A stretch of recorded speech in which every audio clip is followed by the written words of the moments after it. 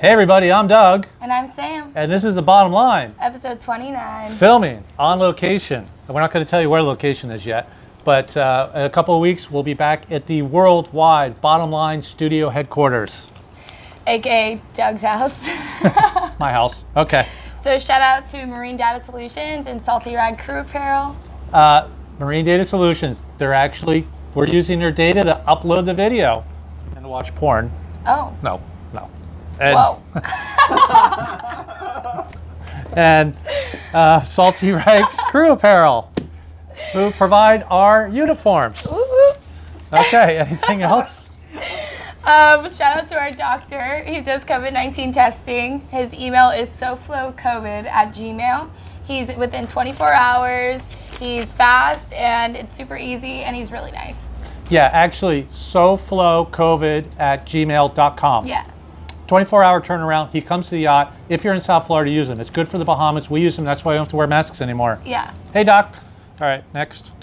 A little later, we're going to talk about doctors. We're going to talk about legal drugs on board. You guys need to tune in for this because it's kind of important. But go ahead. Important. Now, what do we got next? So on industry news today, in the Gulf, Hurricane Sally hits Alabama. Oh my God, this was devastating. Here's some video. Yeah. Oh wait, look at that alligator. There's an alligator in your front yard in the middle of a hurricane.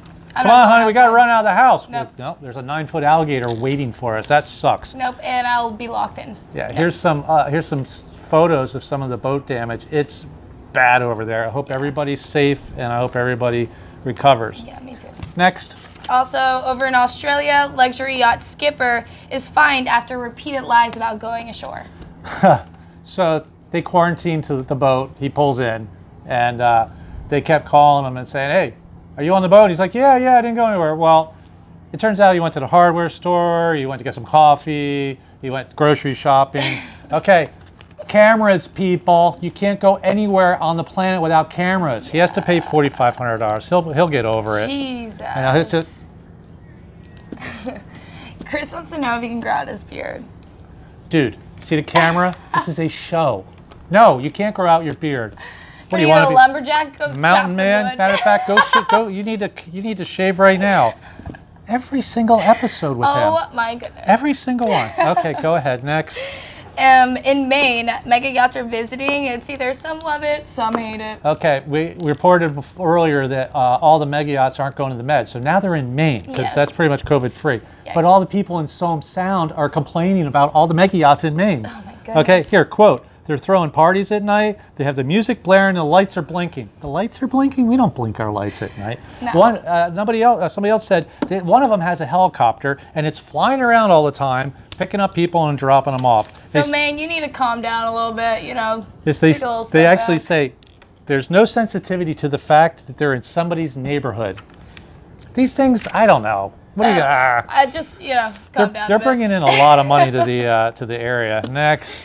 Motor yacht octopus. Lights blinking? I know, right? Lights don't blink. Okay, go ahead. Unless it's a strobe light. Or a strip joint. Ding, ding, ding. So, motor yacht octopus is up for sale. Oh my God, this monster of a boat. How big is it? It is 414 feet. And how much do they want for it? $349,074,000. That's like 300 million euro. This thing's insane. It's got 62 crew on board. It's got a submarine. It's ice classed. It's 10,000 gross tons. And it's gorgeous.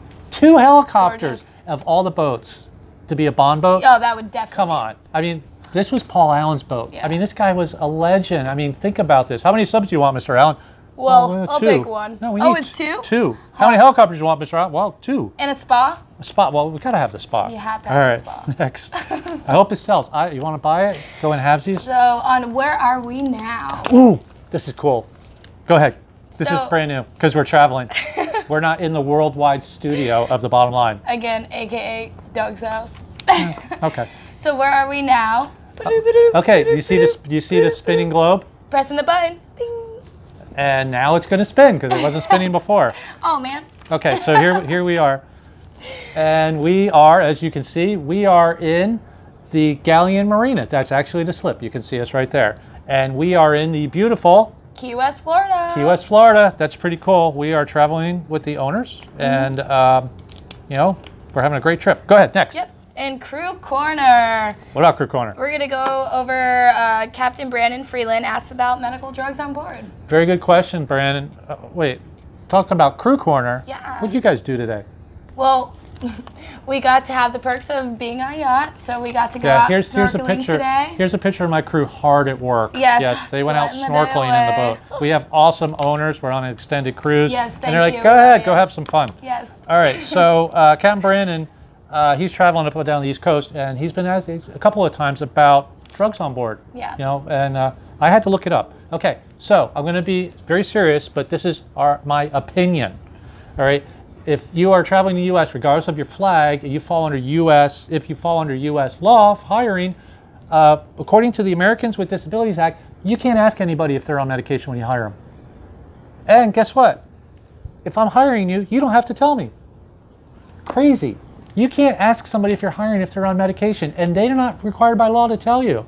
So that puts the boat crew and captains Yeah, that in a blows my real- mind a little bit. a really bad situation. Yeah. But it's a law. So now there's a couple of ways. I don't want to say out of this, Yeah. but to keep everybody safe. If they pose a significant risk to themselves or others, then they're exempt from the hiring process. So you have to wait for them to be loopy on board doing line handling or something for them to be like, hey, Apparently, yes, you do. You That- have to wait that's to see it, terrible. and then you No. have to ask. And the kind of medication they're taking is confidential. They don't have to show you what they're taking. That's I have a big insane. problem as a captain. Somebody with a stash full of drugs on, and I can't even ask them what's going on. That's insane. But as a captain, you can ask them, or you can use that as a safety issue, because of course it's a safety issue. You gotta get them off the boat, Yeah. and they can't come back at you. Now, Yeah. from the licensing standpoint, that's a little different. Now, you had something with one of your friends. Oh yeah, so my friend recently went to get his captain's license, and he has a medical marijuana card. But when he was in the process of doing Whoa. it, Trying to get his captain's license, and he's smoking pot all day. not all day. I mean, it's occasional. He has Okay, a so medical what card. happened when he went? So pretty much, they told him they couldn't get it because it hinders his. Newsflash, guys, you can't be on medical marijuana and Yeah. have a captain's or mate's They can license. see it on your record, just so you know. So guys. you either have to be licensed, you got to what? not have it. Not have it. Yeah. Okay. Now, for people with legitimate problems, Yeah. you can still get a license, but it has to be.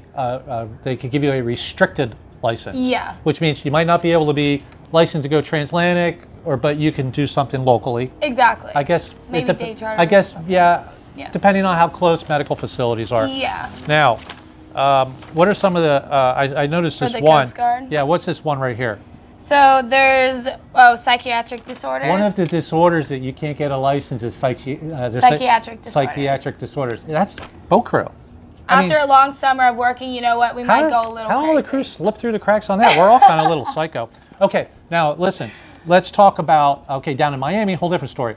The captains are complaining that the guests are taking marijuana on board. They're calling Yeah. it's medical marijuana. Yeah. We figure, our opinion, that as long as it's what If you have a medical card, or if it's in the dispensary jar, that whatever you get it in. we think you're going to be okay. As long as you prove, if you were boarded on the boat, that you could prove that it was yours As a and you guest. prescribed it, As a then guest. there you go. We already learned that if you're a licensed captain, you're You not going to can't do have it. a medical Yeah. marijuana card. As a guest chartering the boat. And I'm going to tell you something else. If you're a captain and you are in possession of any dangerous drug, Yeah. 1 to 10 year suspension of your license. So be Good to careful. know. Yeah, yes. good to know, But I guys. don't think you're going to be fined if they have a medical marijuana card and you get pulled over. No, if you can prove it, I feel like Slippery it's slope. okay. Anyway, next week we're going to be talking about scamming yacht crew. No, not your crew. No, not my crew. Don't scam us. No. Talking about new crew in the industry and people during the hiring process trying to get your personal information. So next week. So tune in for that. Anyway, I'm Doug And I'm Sam. from beautiful Key West, Florida, and that's the bottom line. Bye.